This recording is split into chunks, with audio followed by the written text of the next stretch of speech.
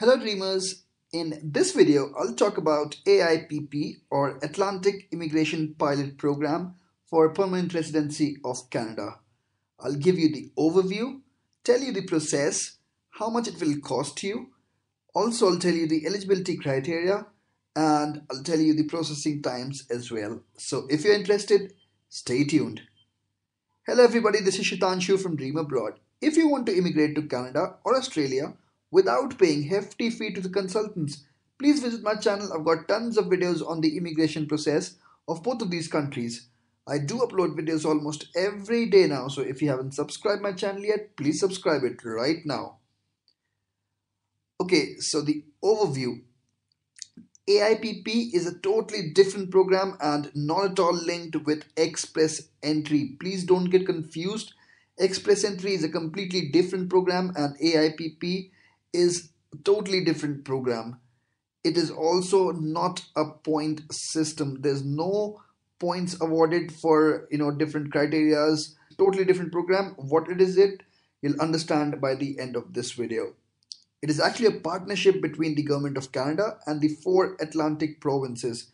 Which are those provinces? New Brunswick, Newfoundland and Labrador, Nova Scotia and Prince Edward Island. So AIPP is for only these 4 provinces.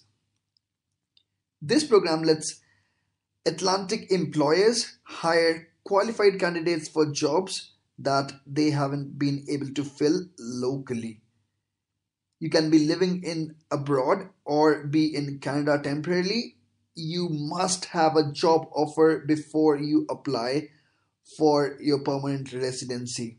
So for AIPP, having a job offer is a must. So please take a note of that. Now, if you and the employer meet the requirements, you'll get the permanent residency status.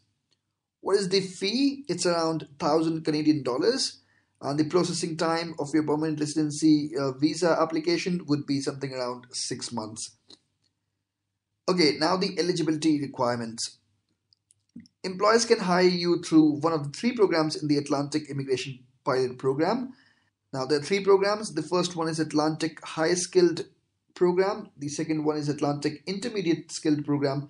And the last one is Atlantic International Graduate Program. In the first program, you need to have a 1-year work experience in NOC 0, NOC A or NOC B. You need to have your ECA done, and also you need to have your language proficiency test, and you should have some amount for settlement funds as well. What is it? I'll tell you very shortly. The Atlantic Intermediate Skilled Program, this is specifically for NOC, Atlantic International Graduate Program. It is for those people who have just, graduated and they have a degree or diploma or other credential from a publicly funded institution in an Atlantic province. Only from that province, okay? And even those people need to go through the language proficiency test, and they also need settlement funds as well. Okay, now let's discuss the eligibility criteria. The work experience. It should be at least 1,560 hours in the last 3 years. That is 30 years per week in a year. If you calculate it, it would be around that only. The NOC level should be 0, A, B or C. As I told you, for the high skilled program, it should be 0, A or B, and for the intermediate skilled program, it should be NOC level C. Okay, education. Canadian education or ECA is required if in case you've done the education from outside of Canada. Language, CLB 4 or higher. This is a very easy criteria.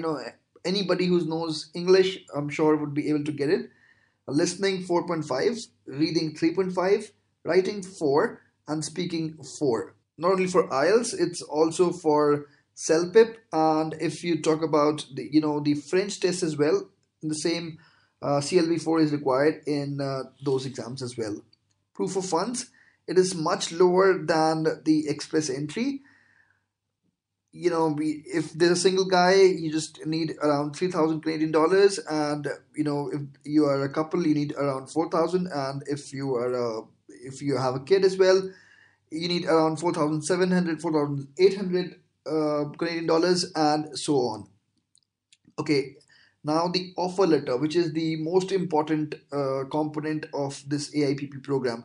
We'll talk about this in detail after a while. Before that, let me tell you something about settlement plan. What is it?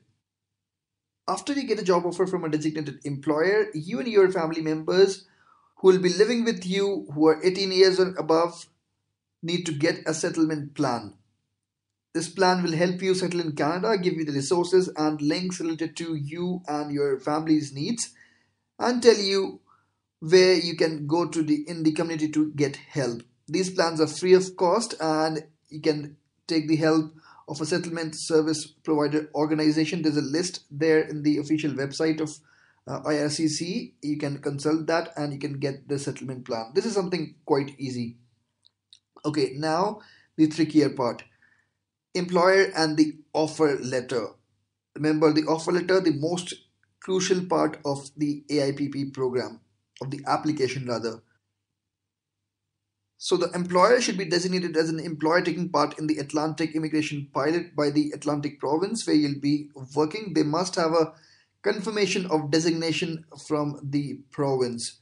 So they can't just be any employer. I mean, they should be a designated employer, okay? The good thing is that the LMIA is not required in the case of AIPP. Okay, now let's discuss the endorsement letters because it is also very important. After you have a settlement plan, the province must endorse the job offer. Your employer will handle this process. You need not worry about it. Your employer will fill out and submit the endorsement application to the province. This will include a copy of your settlement plan. Each province has its own process. Your employer may need more documents from you. You may need to sign some forms. After that, you have your settlement letter, you have your endorsement letter, you have your offer letter. After you have all of these documents, after that, you can apply for the permanent residency through the IRCC official website. There are links there officially. So after that, you can definitely go ahead to apply for the permanent residency of Canada. So guys, basically this is all the information you need to know about AIPP. I just hope that the information shared in this video would be helpful to you. So thanks for watching this video. Please like the video if you really liked it, and share it with your friends if you think it would be helpful for them.